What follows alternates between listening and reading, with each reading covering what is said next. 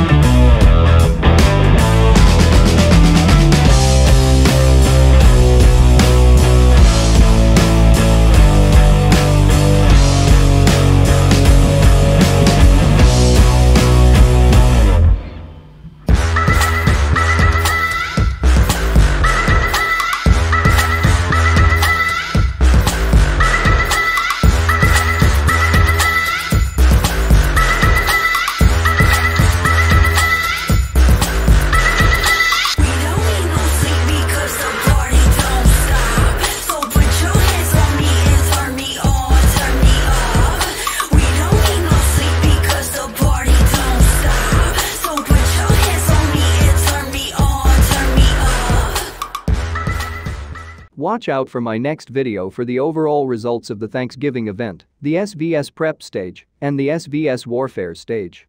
Did I get enough seasoning to win the coveted Turkey HQ skin? All of these and more will be coming to you soon.